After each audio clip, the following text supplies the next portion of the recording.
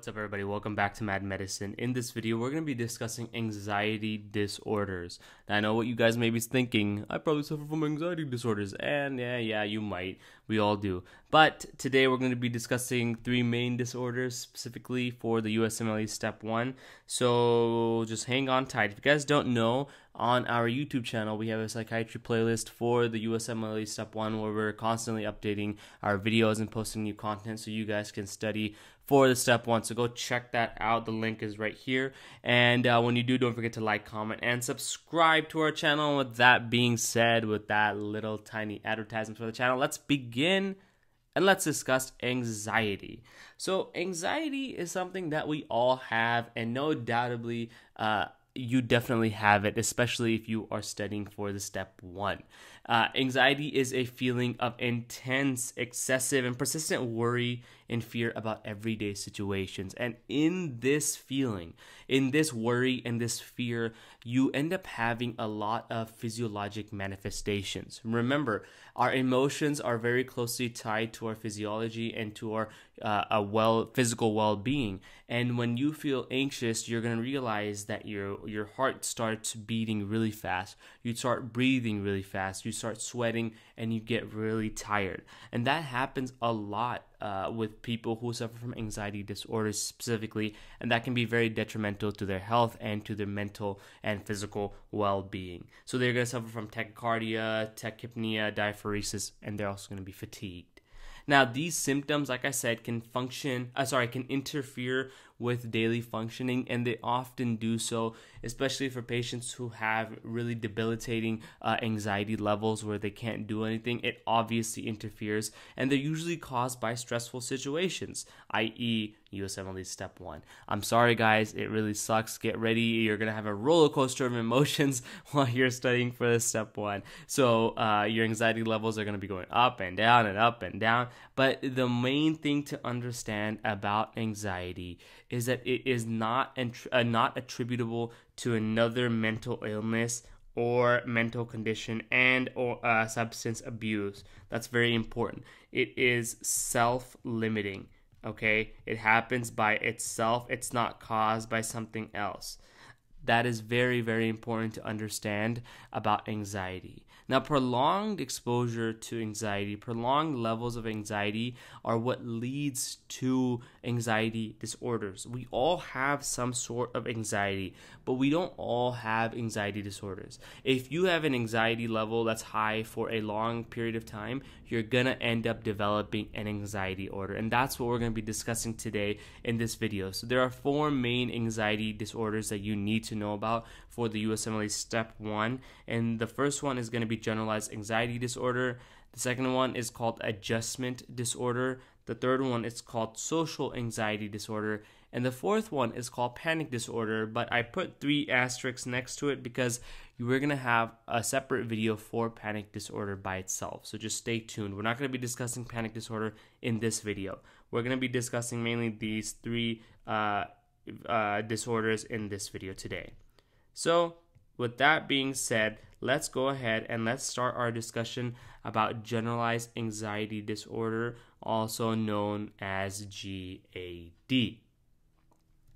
Generalized anxiety disorder is a type of anxiety disorder where the anxiety itself is not proportional to the stressor that's causing it. Let's say they have a deadline for a paper that's due. Let's say a patient is in college, they have a paper due in a week, and that's a deadline.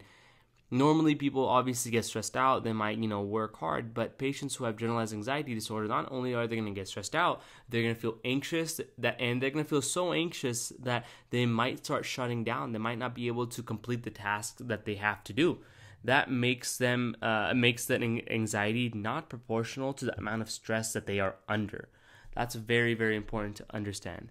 And this anxiety itself is usually unrelated to a certain situation. It usually happens in general, overall, by itself. That's very important to understand. A lot of times patients who are suffering from GAD are going to complain that I feel anxious, I feel my chest tighten for no reason. There's really nothing going on in my life right now. I just feel anxious. And that is an example of generalized anxiety disorder. Now, as you know, when it comes to psychiatry, portion for step 1, diagnosis and time frame are very, very important. So when it comes to GAD, this anxiety level must last more than 6 months. Very important. Commit this to memory, okay? Let's write this down. High yield. The 6 months is important because anything less will give you a different type of anxiety disorder, and we're going to talk about that in a second. But this anxiety level, this generalized anxiety increase has to last greater than 6 months. Now, when it comes to symptoms, patients who suffer from GAD are going to feel restless, they're going to feel irritable, they're going to have sleep disturbances, they're going to feel tired and have muscle tension, and just generally are going to be struggling to concentrate. Those are pretty much general symptoms. They're very non-specific at the end of the day. Keep in mind, I know we've all felt anxiety. We've all felt anxious at one point or another. Think back to how that felt and how it kind of restricted you from being productive. And then just spread that out for 6 months and think about how it must feel to be suffering from generalized anxiety disorder. That'll give you a good understanding of the symptomology of this disorder as well. Now, when it comes to treatment, it's pretty straightforward. Treatment for GAD are going to be SSRIs and SNRIs. That's the first line, okay? So antidepressants are the first line treatment along with cognitive behavioral therapy. If that does not work out, then you want to give benzodiazepines. Now, you got to be careful about benzodiazepines because of their abuse potential, as well as their ability to put someone in a more, depressed state. Not like they're going to be depressed, but their physical being is going to be kind of slowed down because benzos are downers, right? So definitely watch out for the side effects for benzodiazepines. And that's pretty much all you need to know for generalized anxiety disorder for step 1. So we're going to move on. We're going to talk about the next anxiety disorder, which is called adjustment disorder. Now this, again, is a type of anxiety disorder where patients have emotional symptoms that occur within 3 months. So they're going to feel anxiety, they're going to feel depression, but it's going to last within 3 months, okay? And another thing to understand is that this occurs within 3 months of an identifiable physiosocial stressor. So something that you can definitely attribute this disorder to. So this could be something like divorce or a loss of a loved one that can definitely cause an adjustment disorder.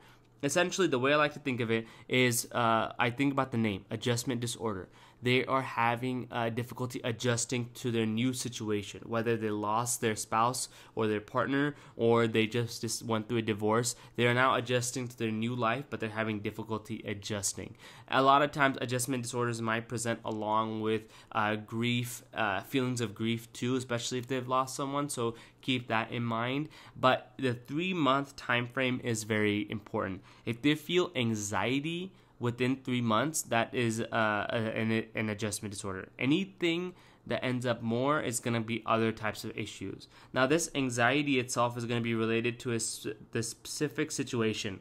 Remember, in GAD, it was unrelated. So I'm going to write that down for you guys. So GAD, the anxiety was unrelated to anything.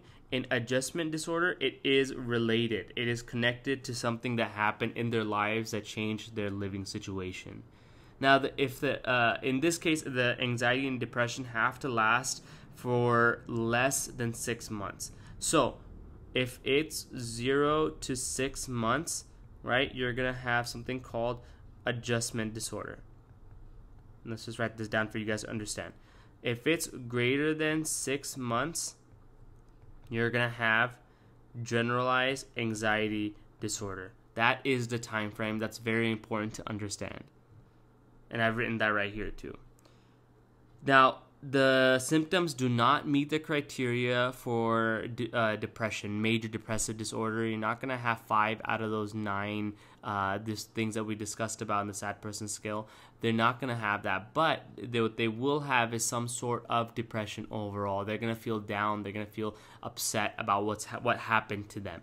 And the treatment for this is also pretty straightforward. It's going to be CBT and SSRIs. For most of these adjustment disorders, antidepressants are the first line treatment right off the bat. So always remember that. SSRIs in psychiatry are like the miracle drug. So when all else fails, when you don't know what to put, go with an SSRI. More likely than not, you're going to have the right answer with the SSRI, just talking statistically.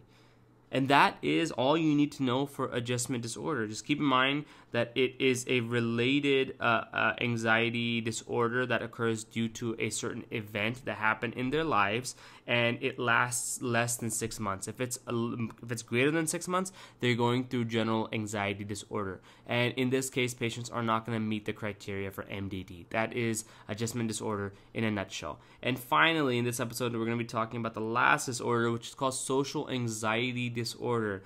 It is also a type of anxiety disorder in which a person has anxiety due to a phobia. So a phobia is a persistent or excessive fear of an object or situation. It could be anything, and we all have some sort of phobia. I have some sort of phobia of spiders, like Ronald Weasley. But in this case, social anxiety disorder, the anxiety and fear is going to end up lasting greater than or equal to 6 months with a very specific phobia. That's the key distinction. So if it's less than or equal to 6 months, we have adjustment disorder, right? Let's just write this down. Adjustment disorder. If it's greater than 6 months, you have generalized anxiety disorder. If it's greater than or equal to 6 months plus a phobia, all right, you're going to have social anxiety disorder. Now, this phobia specifically is going to be the fear of being in a very crowded place. So agoraphobia is the phobia we're dealing with, okay? So if they have agoraphobia and it lasts greater than or equal to 6 months, let's just write this down. I forgot to write months. Then they're dealing with social anxiety disorder. In this disorder, patients are going to have an exaggerated fear of embarrassment in social situations like public speaking and even peeing in a public restroom. And I put this GIF right here to show you guys, right? A lot of people with social anxiety disorder have this fear. They're going to go in public and there's going to be a lot of open urinals, and one person is going to stand right next to them, even though there's so many open urinals. I mean, for every guy, that's kind of a fear. I don't know why you want to do that, but whatever. Anyways, that's pretty much social anxiety disorder in a nutshell. A lot of times, these patients can end up becoming introverts. They end up stop leaving their house completely because of this phobia. It becomes so debilitating. The treatment for this, again, is going to be first-line SSRIs, but you can also give something called venlafaxine. That is another drug you give. Keep in mind, SSRIs are still the mainstay of treatment. It's still the best drug you want to give. All right, SSRIs are the medications you want to put. All right, you can also give them beta blockers and benzodiazepines for performance type disorder. But the main thing you want to understand is that this can cause other side effects. Markedly, the beta blocker can cause decrease in contractility, and benzos can cause depressed state of mind, as well as abuse potential for benzos are pretty high. So you want to be careful when administering or when prescribing these drugs to treat social anxiety disorder. And with that being said, thank you so much for watching this video on anxiety disorders. Don't forget to like, comment, and subscribe to our channel. It'll really help us out. And if you guys are interested, you can find our lectures on your favorite podcast service for free. So you can go to Apple Podcasts, Spotify, or Google Podcasts and check out our USMLE Step 1 podcast, where we talk about everything we've been talking about. Just search Mad Medicine and you'll find us there. And with that being said, thank you so much for watching, and go ahead and continue.